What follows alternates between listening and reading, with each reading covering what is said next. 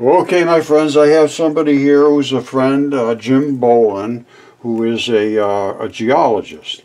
And I want him to explain his credentials. He's been following what I've been doing. And as a geologist, he has every right to speak in this realm. And I agreed. We just talked just a second ago. He says, I have some things to bring up that might attack you. Is that okay? I said, absolutely. If you can attack me, attack. So Jim, if you got some attacks, buddy, go for it, buddy.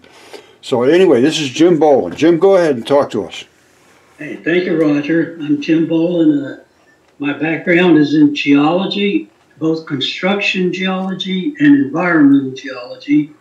In the construction part, I was mostly concerned with the condition of a foundation for supporting a building, a large building, dam, bridge, or that kind of thing. And for environmental geology, I was interested in location of contamination that impacts soil and drinking water. I didn't dwell a lot in paleontology or sediment stratigraphy other than what that sediment may have had to do with supporting of a building.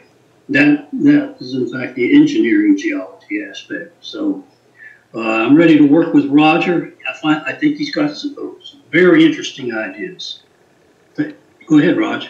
Well, I was wondering if you had something that you could point to that we could discuss that you think I might be having wrong.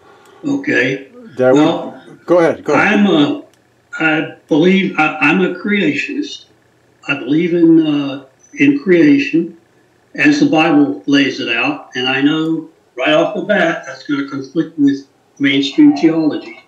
But I'm rectifying that in my mind as we go along. I have changed my outlook from the Earth being millions or billions of years old to it being much less, more like in the 6,000 or so years old, somewhere in there. And a lot of what Roger's showing me helps me in that regard. So go ahead, Roger. All right. Well, I think you agree. You understand about Typhon in the desert here, the big gigantic dragon attacking the fish, right? Right. All right. And you agree with that? Is not just geology. That is previous. Well, I'll put it this way. First, I remained open-minded the entire time. But first, my first opinion was to keep open-minded and listen to you. And I honestly believed that I would end up disagreeing with you the first time I had a conversation with you. I felt like I would come at you immediately and say, no, this can't be. And that goes back to my training in geology.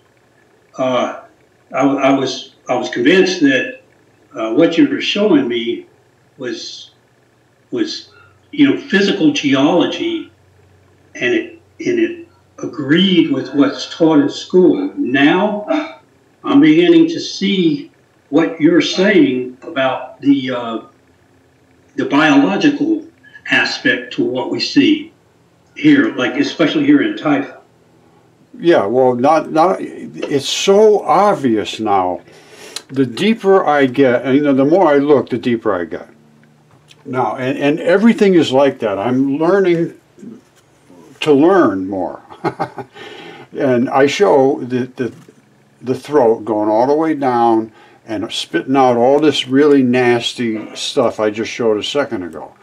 And if anybody wants to go back and look at nasty, they can go back. Now, he spit this down at this fish. And this is the back of this gigantic fish. All right, so if anybody doesn't know about it, I've shown this hundreds of times, literally. And it's this gigantic fish. Now, there's a discoloration in the back, and this is the fin. And the fin it's just a fin. It doesn't have the kind of flesh like flesh, which has a lot of vascular networks in it. What is vascular network? Blood vessels, veins, arteries, capillaries. even has lymph nodes, and I can show all of those right in this spot on his back. You see where all the stuff came out of Typhon? You see, you know what I'm talking about, Jim, right? It comes, all that black stuff comes down and lands on Typhon's fin. His back is right here. This is the fleshy spot on his back. Now, let's home right in deep and let's look at the actual blood vessels and the arterial network. You see what you're looking at? It actually ate through the scales. Now we're into the arteries, the blood vessels, the capillaries, the veins. All right, you see them? Right. These big ones are where the main supply of blood is. They feed off, each one of these little feeds is called a blood vessel. After the blood vessels, there is capillaries. The capillaries are right here at the very end, and they see them right here, all these? They feed right into the vein network that sucks up all that blood. And it feeds it back up to the heart and the, you know, to be cleaned up and get some more oxygen and all that stuff. Now, I was just looking at this the other day because I said, well, if I can see all of these blood vessels, I should be able to find some lymph nodes, because the lymph nodes are what protect you from the attacks of toxins. Where do you see this? This black stripe running right down here are lymph nodes, and it's being attacked. Look at this. You see this stuff coming down on that lymph node? Yeah. Now, if that were if that were a human, what would that be? Would that be the antigen? Say that again. What would it be?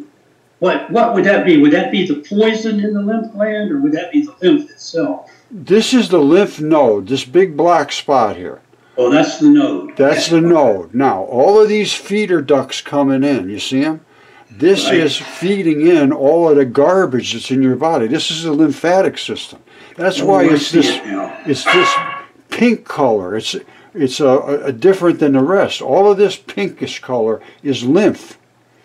And what's supposed to happen is inside this, it detoxifies all this stuff. You see it feeding in here? You see this layer? Right. You see all this webbing here? Right. Those are membrane. It's just phenomenal, but it's true. Now, what happens is all of that stuff feeds in here. It's supposed to detoxify it and send it out to be put into your feces and so forth. Now, that's one lymph node, and they go in a whole layer. You see, here's another one. Exact same thing, see it? Right. That's not accidental. You see the out layer over here? You see here? Right. These are lymph nodes on this fish trying to fight back against these toxins that are coming down from this. You see it right here? That whole layer. And well, you know, until when you bring it up to a certain point, you can see an aureola around the actual node, which I think, I mean, okay, hold on, I'm at that magnification. And go down, yeah, that looks like what I've seen, what little bit I've seen of an anatomical drawing of a lymph gland. Oh, it's 100%. I have the book here, and I've shown it over and over. You see what happens? You see around the edges, all around here, and you see all that like spider webbing looking stuff.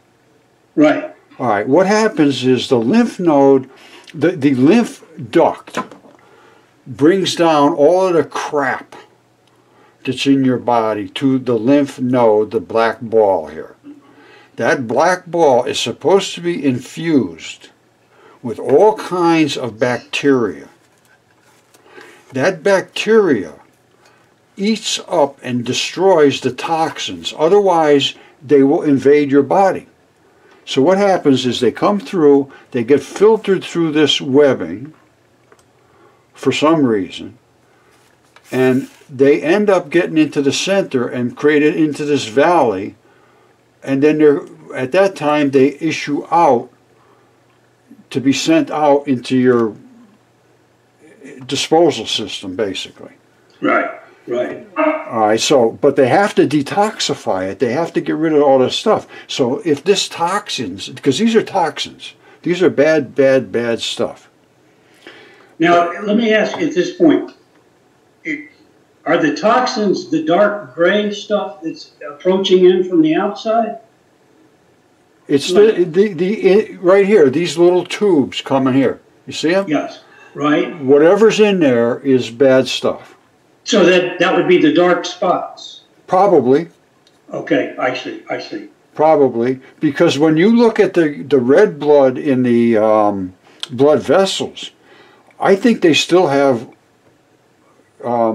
there's still spots in there that are very, very biological. Whenever you see something growing, it's growing in red blood. You see this here? Right. So that could be iron or copper or some metallic ion. Well, it's definitely iron. There's no question. Iron. See the red. Anytime you see red like that, you got iron. Okay. That's ferrous oxide with the O3 version, Fe2O3. Gotcha. Fe2O2 is the black version down here. So what's happened is when that creature was killed and flattened out and covered over in mud, that iron just was frozen in position there. Correct? Well, yes and no. They still bleed their iron out of them. They're still bleeding the contents of their bodies. I see. As moisture invades the soils, they dispense the rivers and so forth are actually effluents of creatures' bodies. These ponds and pools and all these different colored places. Look at this. Let me show you something. You know that blood meal makes things grow extremely green. You see this? This is the dragon scales. You see all the way running up here, all the way running up. These are all dragon scales on his throat. You see them?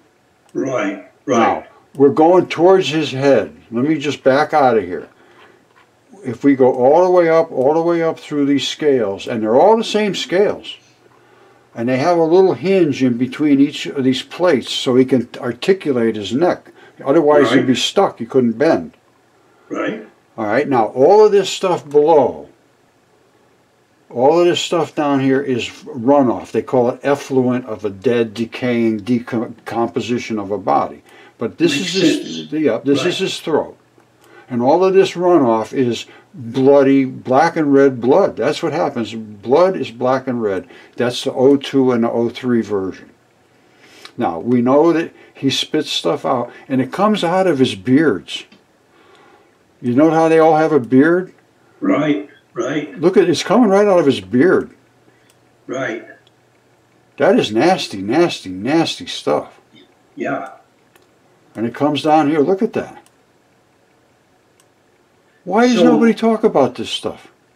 If you are down on the ground there, you would probably be, where your cursor is, you would probably be in a bed of some type of sandstone, I'm guessing, because it would be cemented with iron oxide.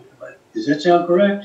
Well, it's they're conglomerations of all kinds of different minerals and silicates and whatever washed in there or originally was there.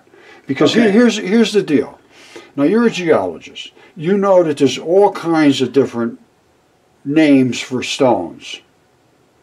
And a lot of them have very similar characteristics. Like plagioclase is what's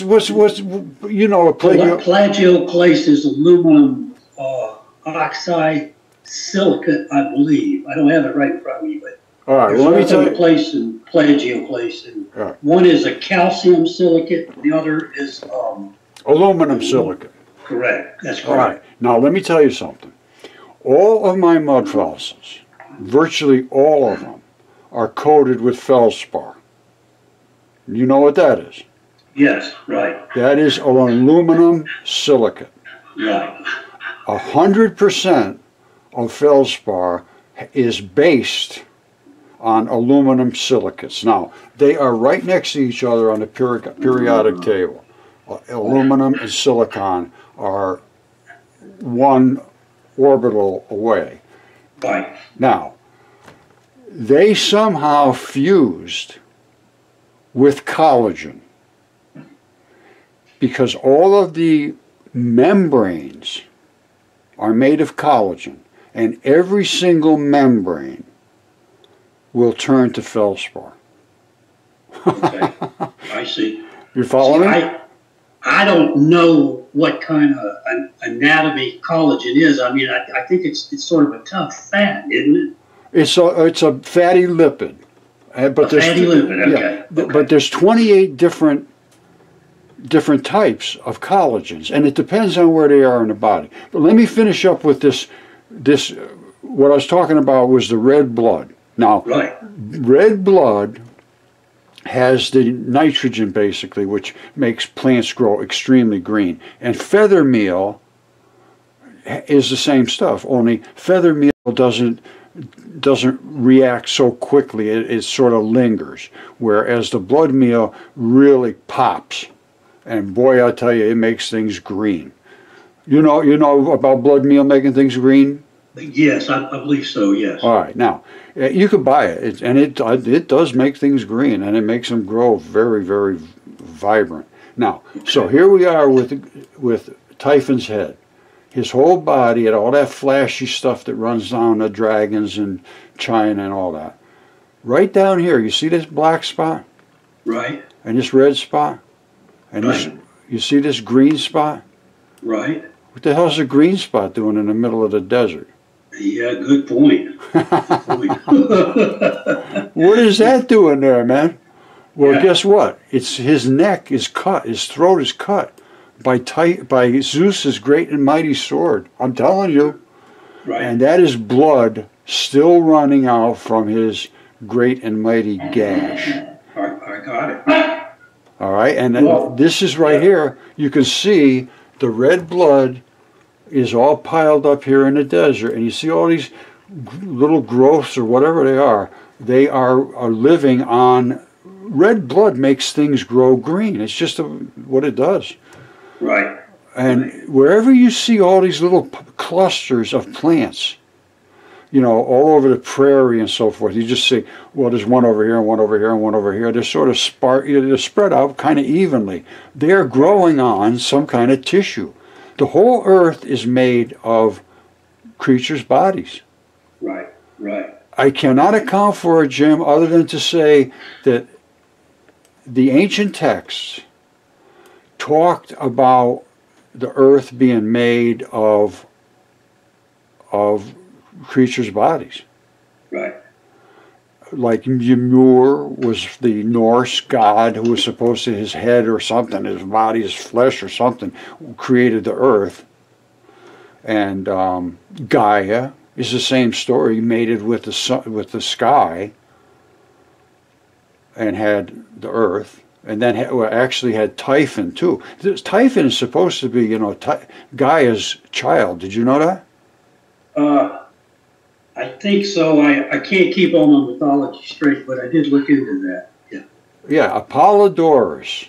We're going to go through Revelations. We have to look at everything with a new look. I started going back on Revelations, Jim, absolutely blowing my mind. Yeah. Because now I'm looking at things with 100% new eyesight. Right. So anyway, we got a lot of thinking to do. Okay, let me go back. Let me go you back a little bit to where the streams flow, and when you were running your cursor and showing me where the stuff was running out of that animal. Oh, okay. I'm sorry. I get caught up and I lose track. What it is what I was going to show you is the text that talks about this. Because we know that Typhon has a very red, flashy eye. You see his eye there? Red and all flared back? Yeah. You see it all running back here? Right. All right. His hair is all unkempt and flashy and fluty. It's running all over the place. Right. His body runs all the way across North Africa. Right. And this is still his tail. And again, all of this stuff is running off. This is decomposing flesh. Right. All right? But now don't you believe Typhon is laying on Mother Earth, though?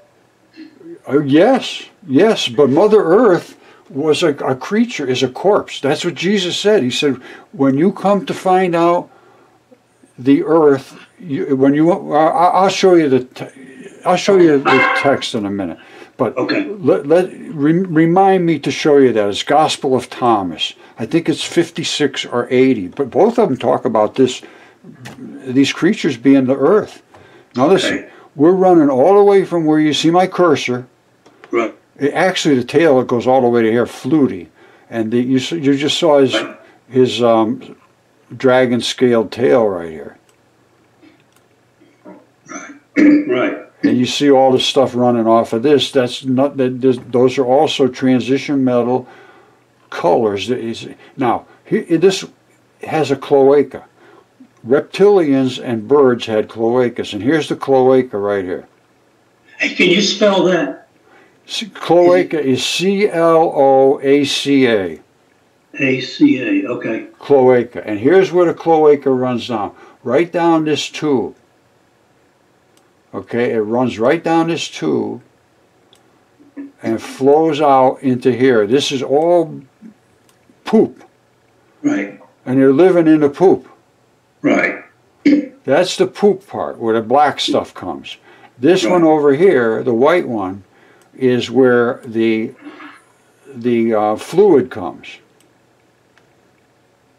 Okay. Okay. Okay. All right, that's how a cloaca works. They come together right here and mix together right in this spot. Right. Right. All right, you got one spot over here, and the fluids come here, and when they come out, they mix together just like they do in a bird poop when it hits your window. Right. and it probably makes pretty darn good fertilizer. That's why they're living there, brother. Right. That's why they're living there. Look at this is a good sized pooper. A whole town has grown up around it. Oh yeah, they knew where the fertility was. Now, did they know what they were doing here, or just got lucky? Right. But that's the cloaca. There's no question in my mind. I have found it in all of them, and I mean bigger than this. Now, so we know this. He starts over here. He runs all the way over. It's like 1,100 miles, at least, probably more. Now let me show you something that Apollodorus wrote. Apollodorus 1.6.3. Hold on. 1.6.3. Now, this is when the gods had overcome the giants. Earth was still more enraged, had intercourse with Tartarus, and brought forth Typhon, a hybrid between man and beast. This is what they wrote about Typhon. All right? They say that when the gods overcame the giants, earth was more enraged, had intercourse with Tartarus, brought forth Typhon in Sicily, a hybrid between man and beast. Now, when they see a hybrid between man and beast, the only thing I see them referring to is his thighs being like a human thighs. They don't say his head, they don't say anything else. Listen, that's why people say, oh, no, he couldn't be because he's got a dragon head. No. They never say anything about his head. It says he was a hybrid between man and beast. Remember that, a hybrid. In size and strength, he surpassed all the offspring of earth. Well, he was pretty big. as far as the thighs, his legs, his thighs. He was of human shape and of such prodigious bulk that he out-topped all the mountains. His head often brushed the stars. He's 1,100 miles tall. Right. That's twice or three times as high as a space station. Right. Now, one of his hands reached out to the west, the other to the east, and from them projected 100 dragon's heads. I have not been able to find that. From the thighs downward. So all they were ever talking about him being human was his thighs. From those downwards, he had huge coils of vipers. When drawn out, reached all over the place to his very head and emitted a loud hissing. His body was all winged, as I showed you, unkempt, I showed you. Hair streamed on the wind from his head, I showed you. Fire flashed from his eyes. I showed you fire flashing from his eyes. Right. Such and so great was Typhon, when hurling kindled rocks, he made for the very heavens, hissing and shouting at the gods. He attacked the gods. Listen to this. He spouted a great jet of fire from his mouth, as I showed you, actually from his beard. When the gods saw him rushing at heaven, listen to this, man. They made for Egypt in flight. The gods started running like hell. Right. And being pursued, they changed their forms into those of animals. They turned into animals. Now, wait till I tell you about Venus. Wait till I tell you about Venus. Don't let me forget that. Okay. Zeus pelted Typhon at a distance with thunderbolts and slashed his neck. And it goes on about, then Typhon overcame Zeus, cut his tendons and ripped out his tendons, and then Zeus got his tendons sewed back together. He came back and killed Typhon. So they ended up killing Typhon. Right.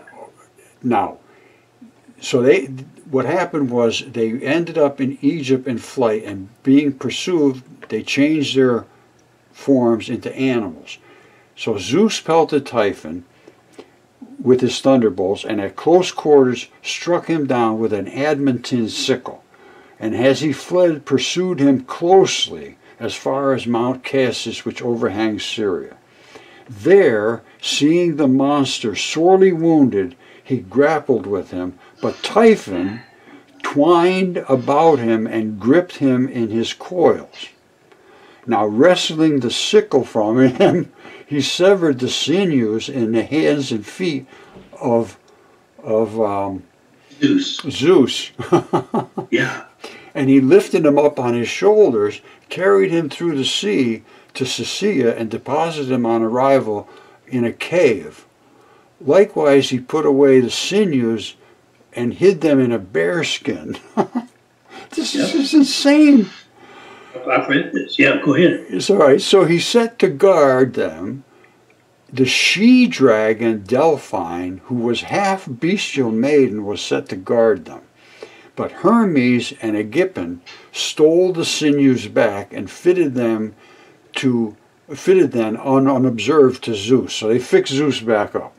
Right. Having recovered his strength, Zeus suddenly from heaven, riding in a chariot of winged horses, pelted Typhon with thunderbolts and pursued him to a mountain called Naia, where the fates beguiled the fugitive. So he's in trouble now.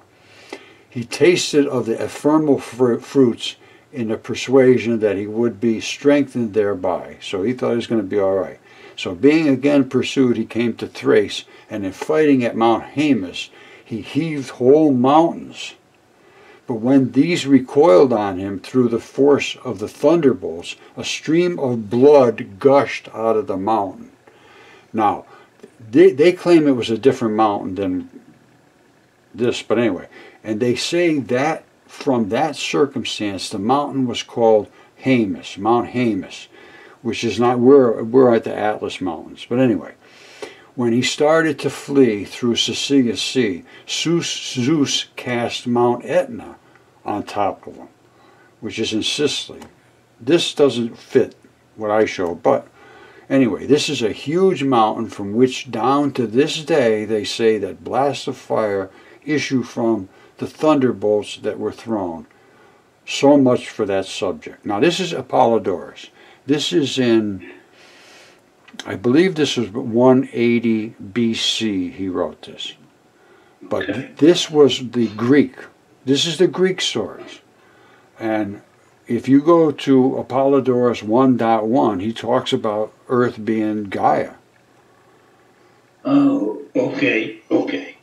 And Hercules and all of that stuff. And there's stories that were just, it's just amazing.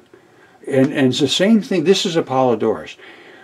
What was his name? Ovid. Ovid is cool. Wait to see this. The Metamorphoses. This is the book he wrote, Metamorphoses by Ovid. All right, this is Metamorphoses, book 5. This is when Phineas was turned to stone. All right, Phineas seeks revenge for the loss of his bride. Where is it? Phineas turns to stone. Here it is right here. Phineas is turned to stone. Now, I'm telling you right now, this stuff happened. Listen to this. There's a story behind him cutting off Medusa's head, but he had cut off Medusa's head and was bringing it back to present it to his grandfather. And as he's coming back, he gets attacked. So he says they all deserve the punishment they suffered except one of Perseus's warriors. Perseus is our guy. He's the good guy. Now, and it was a Contius got popped. So only one of Perseus' warriors was destroyed. He said while he was fighting on his side, a Contius saw the Gorgon's head and took the shape of hardened stone. Astyages struck him with his long sword, thinking he was still alive. He was turned into stone in a snap of a fingers.